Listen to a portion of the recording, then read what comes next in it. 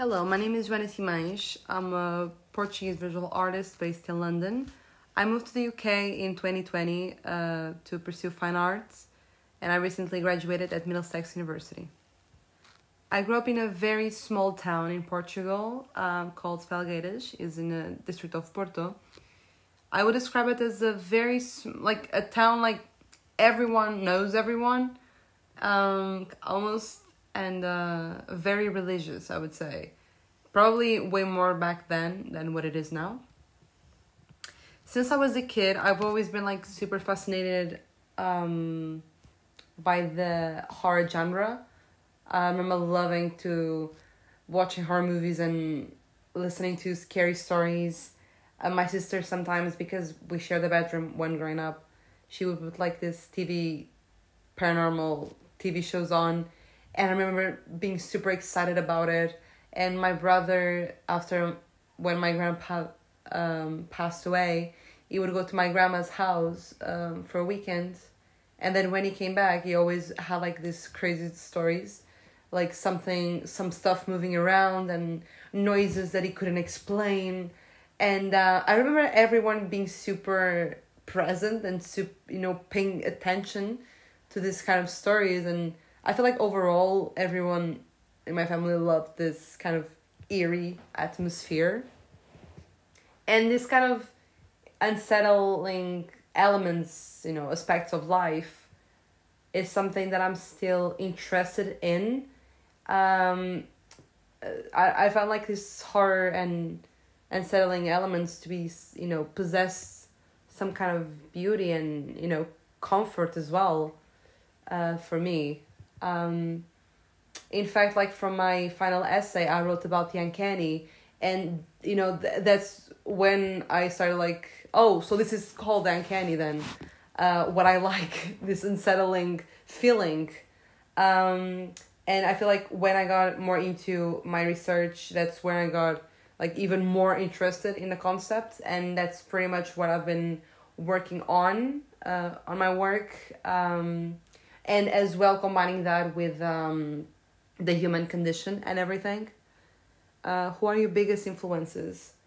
I would say Goya, by the way he portrayed the society at the time, like the way he used like this morbid and dark colors.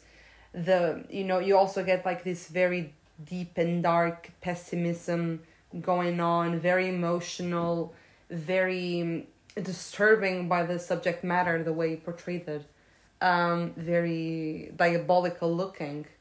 Another artist that I really love is Michael Borman's. What I love about his work is he creates like these images, he presented it to us, and I feel like in the first glance it looks just a beautifully painted artwork, but then the more you look, the more questions you have, because you do get a sense that something is not right. Like you can tell something is off about it, and he leaves the audience dealing with ambiguity. And I feel like humans themselves, like, we don't know how to deal with ambiguity, or it is or it isn't. And and this is like something that I really admire, and something that I try to bring to some of my work, and explore it.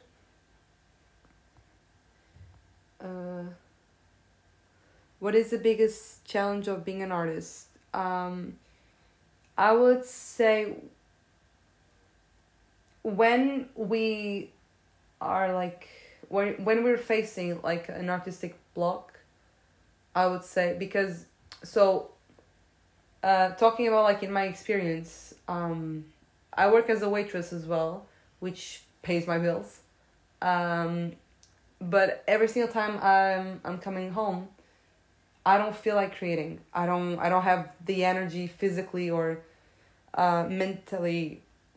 I'm not prepared for any of that. Like, I'm exhausted. What happens is the next day I'm also not in the mood to do it, and this leads me like to start procrastinating, and it starts being like a snowball, and it's really hard to get out of it, especially, and you just want to go back to it, but you just don't have the strength to do it. You just don't have the motivation to do it. You don't have any inspiration, and it's really sad because as an artist, we do this because it's our passion. If we make money out of it, is a plus, but that's not necessarily why do we make it.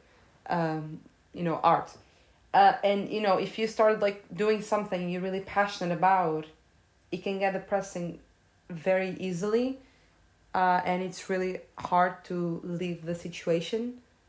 I feel like that's probably the most challenging part of being an artist, because it's kind of, you have this addiction of creating, but then suddenly you don't have that addiction anymore, and just, I don't know, if it kind of makes you wonder what's your purpose. If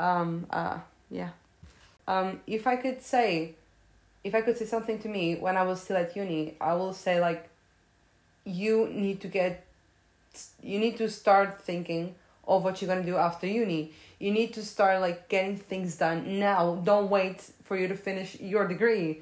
Start to apply to open calls, start creating a website, start to go like to more galleries and exhibitions and make connections right now. Don't wait for you to do it, because when the time comes, I feel like everything becomes very real at the same time. And I don't know, I feel like I wish I had like started thinking of this back when I was still at uni. So if I'm doing some research, I prefer to be in complete silence. Like I need to get my facts straight. I need to be super focused about it. But if I'm creating, I need to have some music, some movie going on, because I feel like, for example, when I'm painting, a part of me needs to be conscious, like focused. But there's also this other part that needs to be a little bit loose, because I feel like you need this balance. Otherwise, I find like the work to come up constipated in a way. Like I feel like I'm putting too much thought in that, like I'm making this bigger than it actually was meant to, like, and I find that sometimes it can be a lot of pressure on me, if I get too focused, and I don't know, I feel like the word it's not genuine anymore. I feel like you need a little bit of the conscious and the subconscious part to work together. What's the best reaction someone has had to your work? There was like this girl, she sent me a message on Instagram, and she was saying, so I just had posted like a photo of my recent work. It was like it's called like Salmesh. It's basically a painting of 120 per 120. And she was saying like she loved the painting, she thought it was beautiful, and he made her cry. And I was so happy when I read that. Not because she was crying, of course, but the fact that my painting, something that I created, had that impact on someone, like thinking she found like somehow comfort in what I did, I guess. I don't even know if it was comfort or something else, but the fact that he spoke to her, it's kind of a reassurance that art is universal, and art can touch anybody, no matter your age, no matter where you're from. And it's kind of a reminder that we all are linked by our human experience, all the emotions we all held and everything.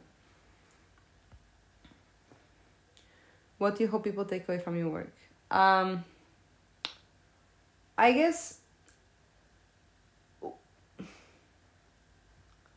I want people to feel provoked in a way. If I want like kind of my work to talk with them and make them feel uncomfortable, if not like uncomfortably exposed per se. I kind of want you to remind yourself of you as an individual and you as a human.